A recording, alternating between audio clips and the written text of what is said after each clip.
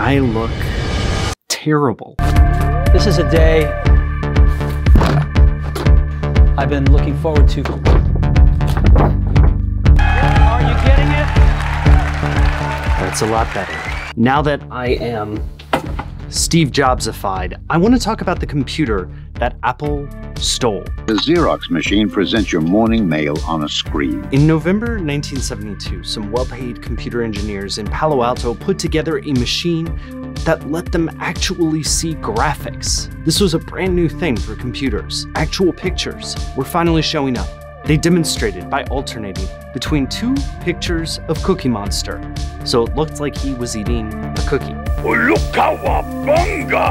The legend is that the Xerox Alto was the first computer with a graphical user interface, GUI, Ethernet, and a mouse, but Xerox was too dumb to let it out of R&D. And then Apple and Microsoft copied it. Except it's a little more complicated than that. I want to go over the Silicon Valley legend of the Xerox Alto and then get into the more complicated truth of what actually happened to Apple and to Xerox and try to figure out what the lesson might be. Good morning. Good morning. New technology called xerography. It's interesting. Basically, they were copier hits that just had no clue. Xerox introduced the STAR Office Information System. A computer, what it could do. So, I did not buy New Balance shoes for this bit. Sorry, lack of commitment there. Did you know that the Steve circa 2006 sneakers were recently re-released for $175? I do not have that kind of budget. This is the story that's been recounted in YouTube, on Business Casuals, the Xerox Thieves, but also in error-filled National Geographic documentaries, and even a classic TV movie, Pirates of Silicon Valley. Seriously, Noah Wiley's Jobs is probably the best of the three main contenders, in my humble opinion. The basic idea is that Xerox had an experimental computer that they used around their Palo Alto office, and it had just about everything.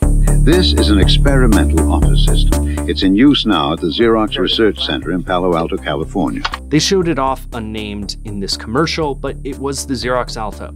You could email with it, you could use a mouse, and there was a graphical interface. And Steve Jobs himself later said that all this was a big deal. So blinded by the first thing they showed me, which was the graphical user interface. I thought it was the best thing I'd ever seen in my life. On Reddit, Bill Gates even fed the myth.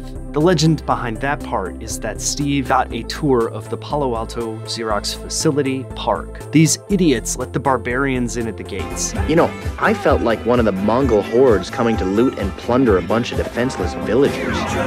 And as a result of it, Apple got the idea for a graphical user interface, for a mouse, for pretty much everything that let them take over the personal computing industry. And the rest is written. Xerox makes copies.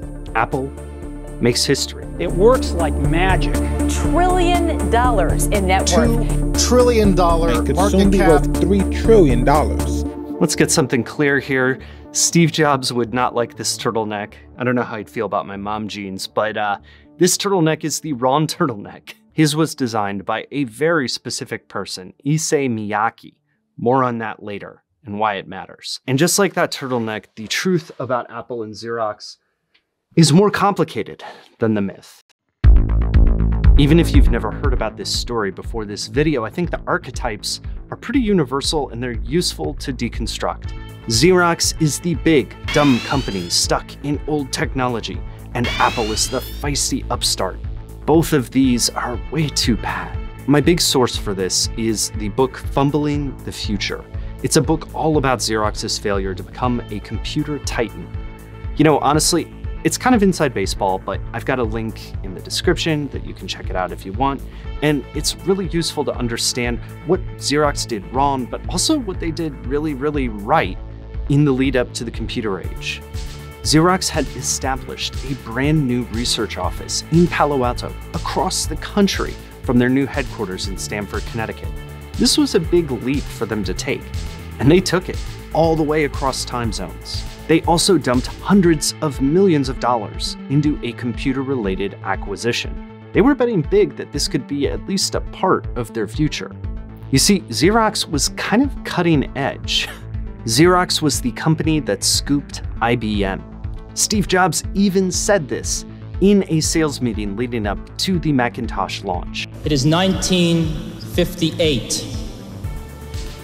IBM passes up the chance to buy a young fledgling company that has invented a new technology called xerography. 2 years later, Xerox is born. They later led with stuff like the laser printer too, in an age when people were worried that the lasers would burn their kidneys or something. People were scared of laser printers, but Xerox steamed right ahead. So this company had a lot of innovation. And on the Apple side, it wasn't just a feisty disruptor. That got more complicated too. Apple was only there because Xerox had invested money in them. That investment was why Xerox gave Steve and company that infamous tour. And it wasn't swoosh straight from the Alto to the Macintosh, not even close. Xerox never released the Alto, but they did release a computer called the Xerox Star before Apple's graphical computer targeting the office market, the Lisa. 2 years before Lisa, and 3 years before the Mac. Apple even licensed some Xerox software to make their machines, and they definitely poached people. And to add to that, both Star and Lisa kind of failed anyway to take over the world of offices. It wasn't until the Macintosh in 1984, well after Xerox had released a graphical user interface computer, as had other competitors, when Apple really kind of won. As if that didn't complicate things enough, there is one more thing. One more thing, sir. I almost forgot. That's the wrong guy. One more thing. That's better. We try nowadays to do our daily work on here. This is a demonstration that's known today as the mother of all demos, where computer scientist Douglas Engelbart revealed the mouse and a bunch of other stuff. It was insane. Apple didn't steal the mouse, the word processor, from Xerox because Xerox didn't invent it. A Stanford researcher had already come up with all this stuff, and it was known about throughout Silicon Valley. And it all happened in 1968, 5 years before the Xerox Alto. And I thank all the rest of you very much for coming to the dedication ceremonies.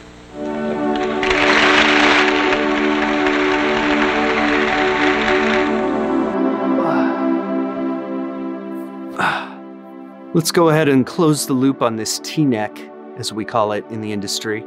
The story of Steve Jobs' outfit is that he loved Sony. Sony had corporate uniforms, and he wanted one for Apple. Like, everyone at Apple hated that idea. Steve Jobs knew that Issei Miyake was the guy who had designed them for Sony, so Steve Jobs decided that he would wear Issei Miyake turtlenecks all the time and make it his personal uniform. I don't know about the jeans, though. Especially with no belt. Why did he hate belts? Belts are great. Anyway, the point is that the story of Steve Jobs' turtleneck is one of innovation, but also adaptation and reimagining and failure and iterations. And yeah, it's a kind of dumb example, but I think it's symbolic of the broader way in which Apple succeeded, not by having some big idea, but by iterating and executing really, really well. We want a story of pirates. And don't get me wrong, I'm not saying Pirates of Silicon Valley was a bad movie. What the hell are you doing then? I'm saying that it misses a richer point about how people and companies succeed in these industries. Xerox did bet a lot on the future, just not enough. And Apple did not coast to success. They had a lot of failures along the way to the Macintosh. It wasn't an idea, it was their determination to keep that idea going no matter how many times it failed. Only after we understand that can you appreciate what might have been. Basically, they were copier heads that just had no clue about a computer or what it could do. And so they just grabbed defeat from the greatest victory in the computer industry.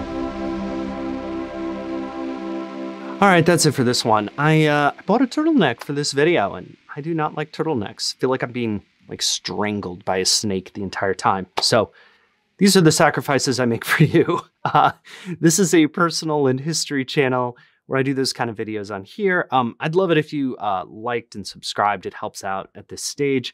It also really helps if you can leave a comment. I'd be curious to know what you think of how I kind of sliced and diced the Apple and Xerox battle. This was a more complex story than I thought it would be when I started learning about it. But I'm really glad I did. I will see you in the next one and, try to stay warm in the meantime and maybe, wear a belt.